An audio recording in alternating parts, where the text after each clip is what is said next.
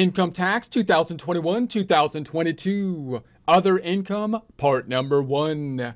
Get ready to get refunds to the max, diving into income tax 2021-2022. Income tax formula, line 1, income. First page of the Form 1040, we're looking at line number 8, other income from Schedule 1. Here is the Schedule 1, looking at line 8, which has other income broken out into the subcategories down below. The Schedule 1, Part 1 feeds back into, as we saw, the first page of the Form 1040, line number 8.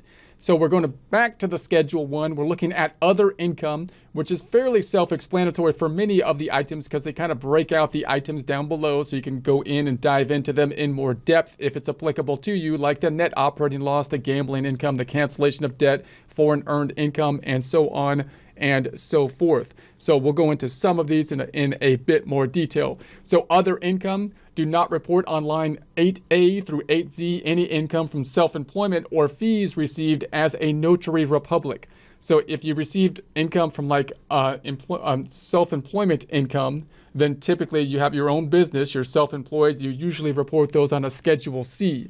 Now note that if you're reporting something on a Schedule C, there's kind of like a double-edged sword, as we say. There's some pros and cons to the Schedule C. A big con, a big problem with the Schedule C is that you might be subject to self-employment tax. So if you have income on the Schedule C, you're not only possibly subject to the federal income tax, but you have self-employment tax, which can be huge, a huge portion of the tax. On the plus side, you typically have expenses that you could deduct, and you may actually have a loss, with losses being good for taxes because you might be able to take them on other income.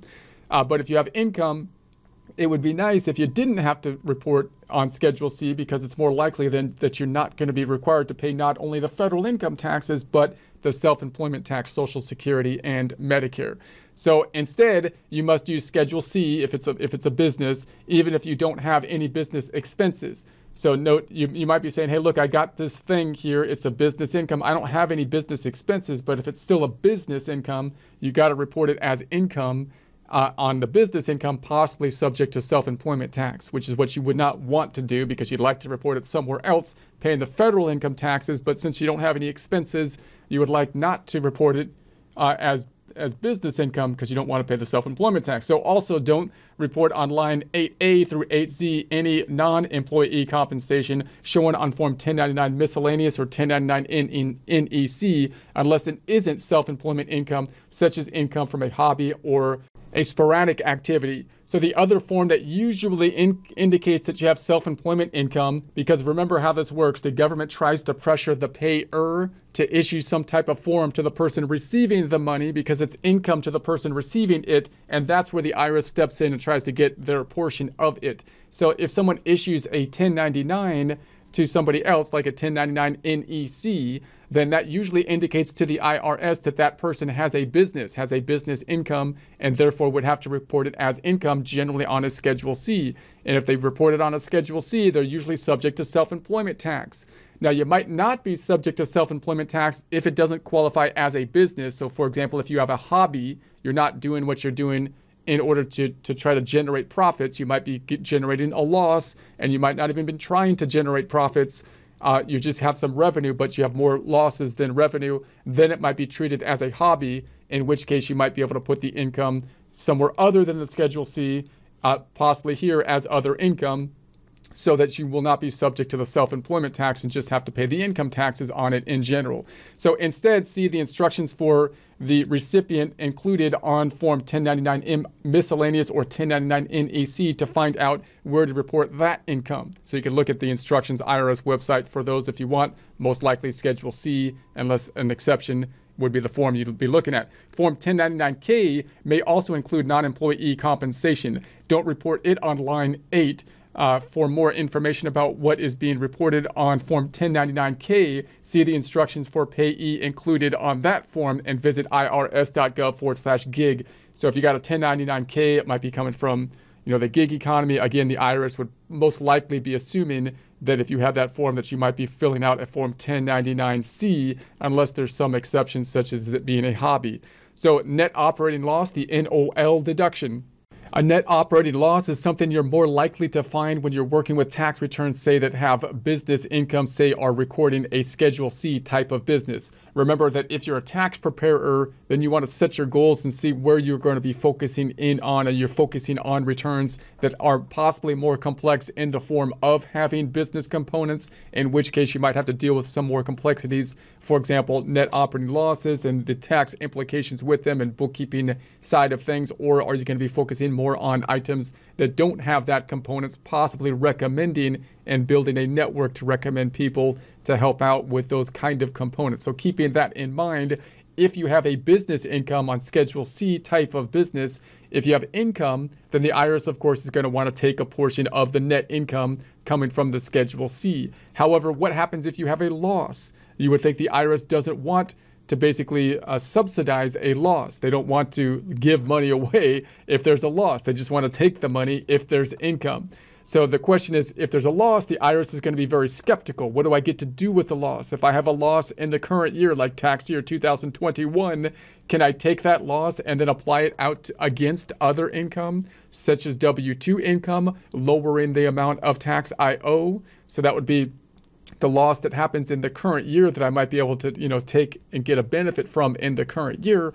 But what if I have a loss that's greater than even my W-2 income? Do I just lose that loss, or possibly can I match it up to prior year or future year income, which you would think would be kind of reasonable, because a lot of startup businesses take on a lot of risk and they might have losses up front, and that's just normal. And so you would think that they would be able to match up that loss against income possibly in the future. Now, there's carry back and carry forward rules. Generally, there's more restrictions in terms of the carry back, which is kind of easier for tax preparers generally. So you might be able to, carry forward possibly a loss as well. And if there's any kind of carry forward or carry forward kind of information between tax returns, it's really useful in those more complex returns to be using the same tax software, which will help you out with the calculation of those carry forwards. So that's kind of the general idea. So enter on line 8A, any NOL deduction from an earlier year, enter the amount in the pre-printed parentheses as a negative number.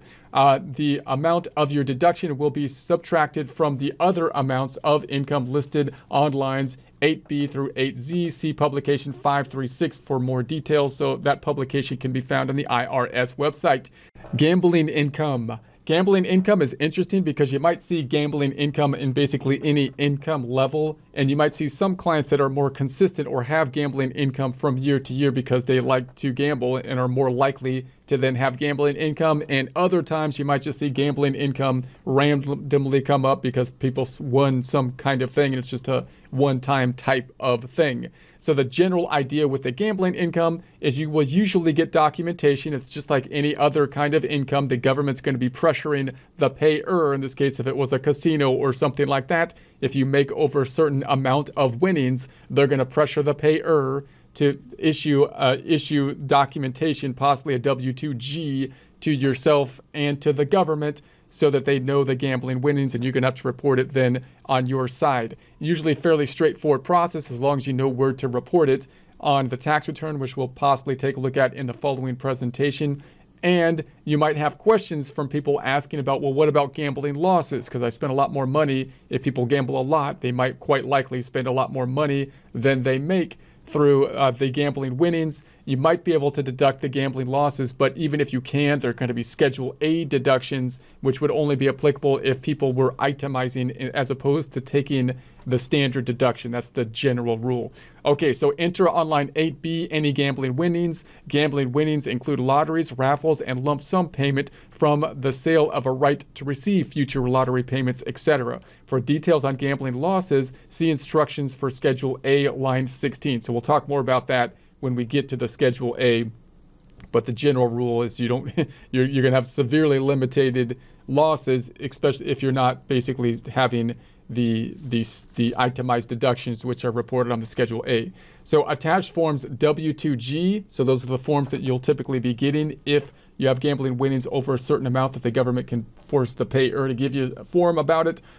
To Form 1040 or 1040-SR if any federal income tax was withheld.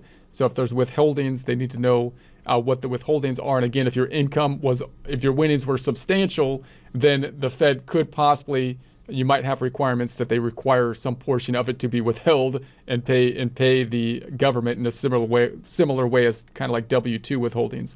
Cancellation of, or you might have the option, by the way, of withholding some of it, because if you get a lot of gambling winnings, if you won a lot somehow and you didn't have any withholdings, then you would have tax consequences on that, of course. So anyways, cancellation of debt. Enter on line 8C any canceled debt. Canceled debt may be shown on line in box 2 of Form 1099-C. So canceled debt would be something like you have a bank, like if you had a loan that was taken out and for whatever reason you negotiated with the bank and said, hey, I'm not going to be able to pay that loan or something like that. And they said, okay, we're going to cancel some of the debt. Well, if they do that, they basically gave you free money at that point in time because you got the money and now you don't have to pay it back. So the IRS would say, well, that's income. So income would either be they gave you money or they relieved you of the debt, right?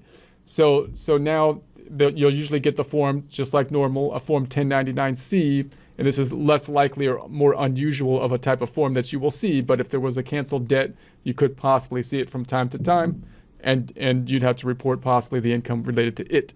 However, part or all of your income from cancellation of debt may be non-taxable. See publication 4681 or go to the irs.gov to enter canceled debt or foreclosure in the search box. So oftentimes canceled debt happened in linking up with people that are having solvency problems. That's the reason the bank relieved the debt, because they don't think they're going to get paid. And in those instances, you might be able to cancel the income or possibly not be able to report it in some instances. Foreign earned income exclusion or housing exclusion from Form 2555. So these are going to be some items that is another area where you want to concentrate and think about where your tax practice, if you're doing a tax practice, is focused. Do you want to take on clients that are outside of the country, which could make it a little bit more complex to be dealing with, income, foreign source income, and even out of different states. So if you're in a particular state and you know how the state is taxed, do you want to pick up tax returns that could have tax implications for multiple states? So enter the amount of your foreign earned income and housing exclusion from Form 2555, line 45. Enter the amount in the pre-printed parentheses as a negative number. The amount from Form 2555, line 45 will be subtracted from the other amounts of income listed on lines 8A through 8C and lines 8E through 8Z. So obviously you could take a look at the instructions for Form 2555 for more detail there. You can find those on the IRS website. Complete the foreign earned income tax worksheet if you enter an amount on Form 255, line 45. Taxable health savings account distribution. Enter the taxable amount of distributions from a health savings account, HSA, or an Archer MSA. So if you have questions or those items come up, you might get documentation to help you out with that. But if you have general questions on the health savings accounts, you could basically look at them up in more detail as well on the IRS website, irs.gov. Distributions from these accounts may be taxable if A, they are more than the unreimbursed qualified medical expenses of the account holder in 2021, and B, they were not included in a qualified rollover. You can take a look at publication 969 for more detail about the HSA. You may have to pay an additional tax if you received a taxable distribution from an HSA or an Archer MSA. See the instructions for Form 8889 for HSAs or the instructions for Form 8853 for Archer MSAs. Again, you could find those on the IRS website, irs.gov.